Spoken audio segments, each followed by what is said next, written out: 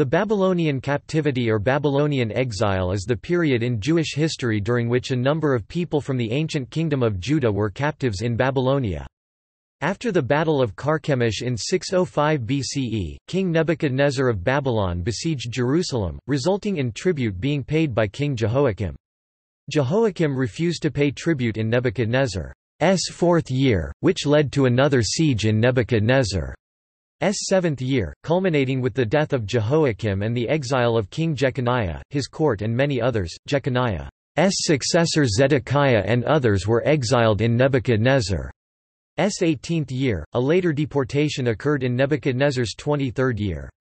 The dates, numbers of deportations, and numbers of deportees given in the biblical accounts vary. These deportations are dated to 597 BCE for the first, with others dated at 587–586 BCE, and 582–581 BCE respectively. After the fall of Babylon to the Persian king Cyrus the Great in 539 BCE, exiled Judeans were permitted to return to Judah. According to the biblical Book of Ezra, construction of the Second Temple in Jerusalem began around 537 BCE. All these events are considered significant in Jewish history and culture, and had a far-reaching impact on the development of Judaism. Archaeological studies have revealed that not all of the population of Judah was deported, and that, although Jerusalem was utterly destroyed, other parts of Judah continued to be inhabited during the period of the exile. The return of the exiles was a gradual process rather than a single event, and many of the deportees or their descendants did not return, becoming the ancestors of the Iraqi Jews. Biblical accounts of the exile.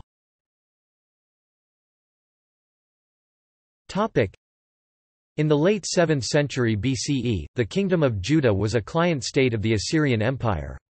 In the last decades of the century, Assyria was overthrown by Babylon, an Assyrian province.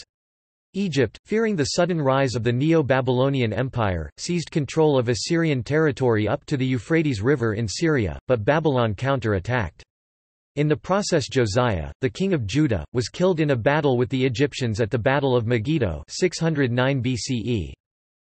After the defeat of Pharaoh Necho's army by the Babylonians at Carchemish in 605 BCE, Jehoiakim began paying tribute to Nebuchadnezzar II of Babylon.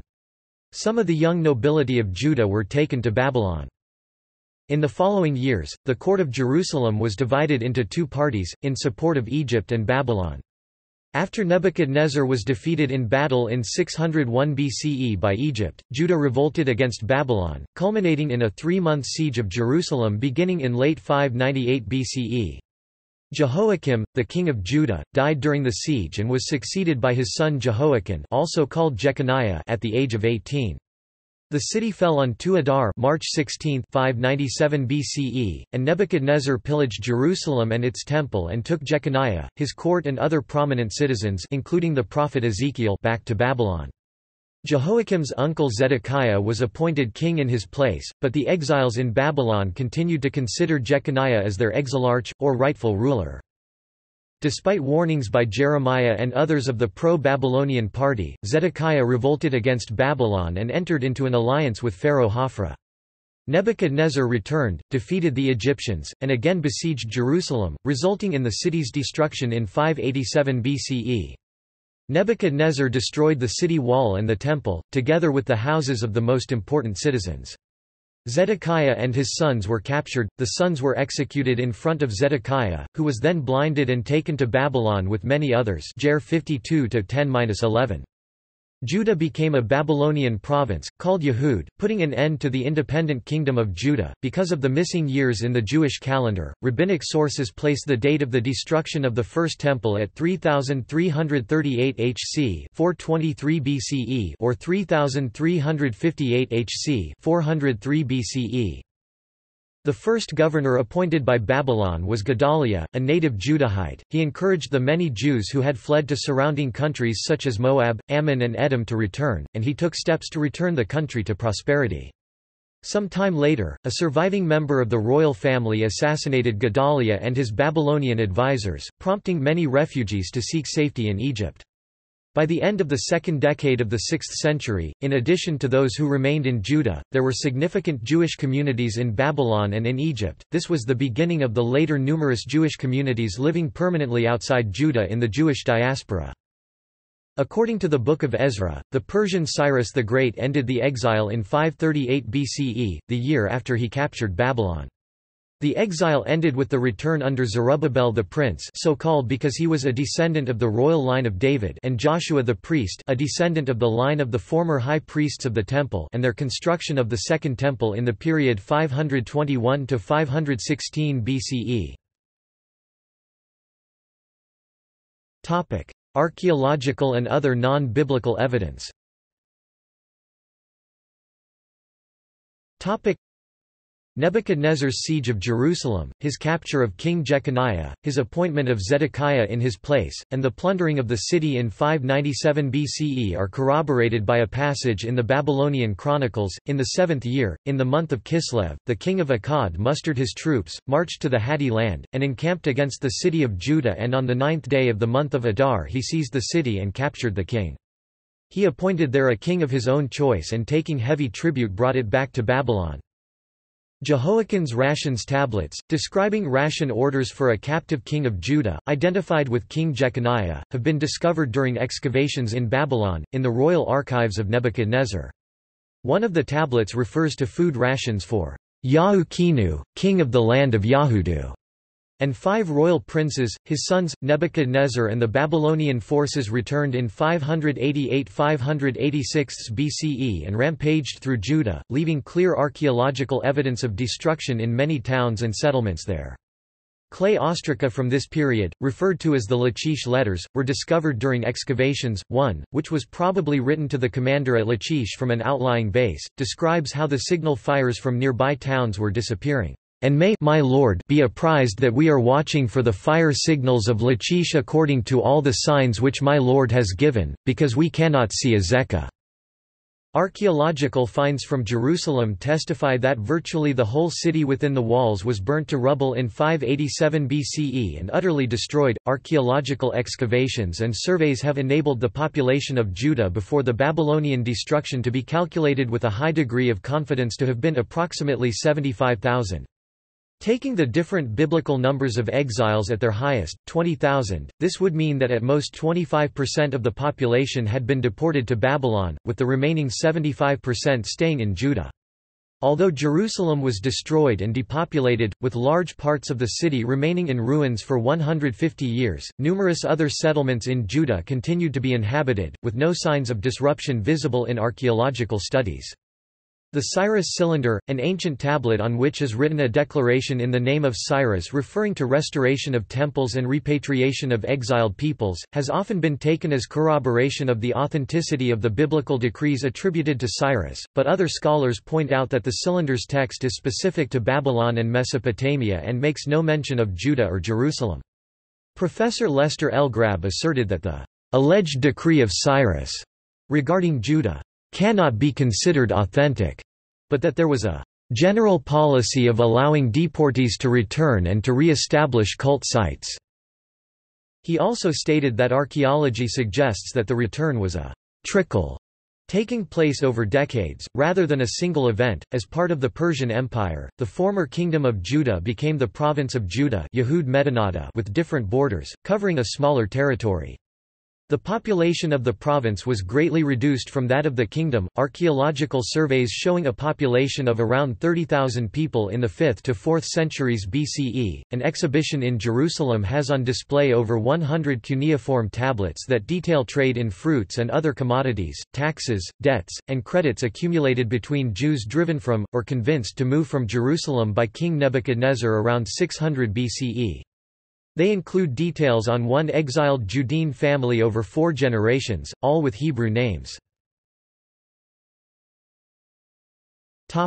Exilic literature. The exilic period was a rich one for Hebrew literature.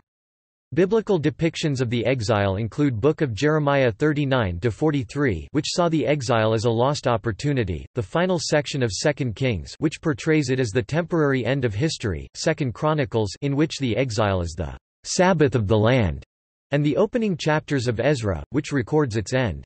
Other works from or about the exile include the stories in Daniel 1-6 Susanna, Bel and the Dragon, the story of the three youths, 1 Esdras 3-1-5-6, and the books of Tobit and Book of Judith. The Book of Lamentations arises from the Babylonian captivity.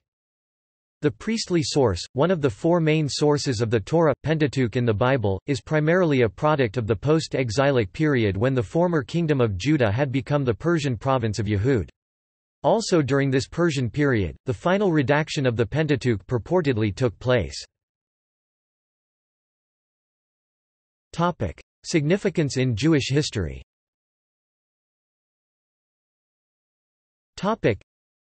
In the Hebrew Bible, the captivity in Babylon is presented as a punishment for idolatry and disobedience to Yahweh in a similar way to the presentation of Israelite slavery in Egypt followed by deliverance. The Babylonian captivity had a number of serious effects on Judaism and Jewish culture. For example, the current Hebrew alphabet was adopted during this period, replacing the Paleo-Hebrew alphabet. This period saw the last high point of biblical prophecy in the person of Ezekiel, followed by the emergence of the central role of the Torah in Jewish life. According to many historical critical scholars, the Torah was redacted during this time, and began to be regarded as the authoritative text for Jews. This period saw their transformation into an ethno-religious group who could survive without a central temple. This process coincided with the emergence of scribes and sages as Jewish leaders. See Ezra. Prior to exile, the people of Israel had been organized according to tribe. Afterwards, they were organized by smaller family groups. Only the tribe of Levi continued in its temple role after the return. After this time, there were always sizable numbers of Jews living outside Eretz Israel, thus, it also marks the beginning of the Jewish diaspora, unless this is considered to have begun with the Assyrian captivity of Israel. In rabbinic literature, Babylon was one of a number of metaphors for the Jewish diaspora. Most frequently the term Babylon meant the diaspora prior to the destruction of the Second Temple. The post-destruction term for the Jewish diaspora was Rome, or Edom. Chronology. The following table is based on Rainer Alberts's work on Israel in exile. Alternative dates are possible. See also Avignon Papacy, sometimes called the Babylonian captivity of the Papacy. Al-Yahudu tablets, 200 clay tablets from the 6th and 5th centuries BCE on the exiled Judean community. References.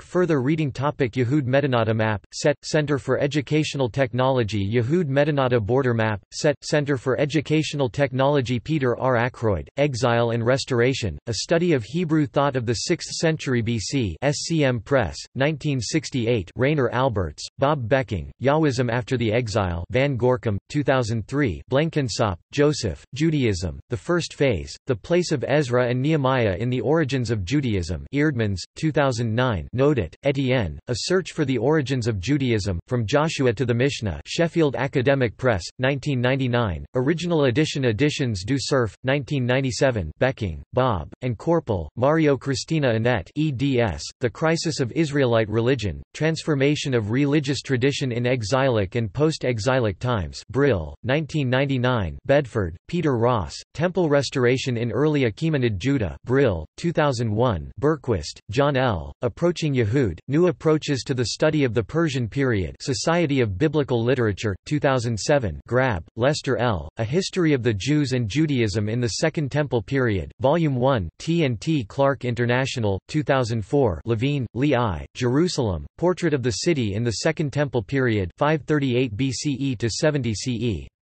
Jewish Publication Society, 2002. Lipschitz, Oded. The Fall and Rise of Jerusalem. Eisenbrauns, 2005. Lipschitz, Oded, and Oming, Manfred eds. Judah and the Judeans in the Persian Period. Eisenbrauns, 2006. Middlemas, Jill Ann. The Troubles of Templeless Judah. Oxford University Press, 2005. Stackert, Jeffrey. Rewriting the Torah, Literary Revision in Deuteronomy and the Holiness Code. Moore Siebeck, 2007. Vanderkam, James. An Introduction to Early Judaism. Eerdmans, 2001. Wikisource. Babylonian Captivity. Encyclopædia Britannica, 11th ed., 1911. Babylonische Captivity. New International Encyclopedia, 1905.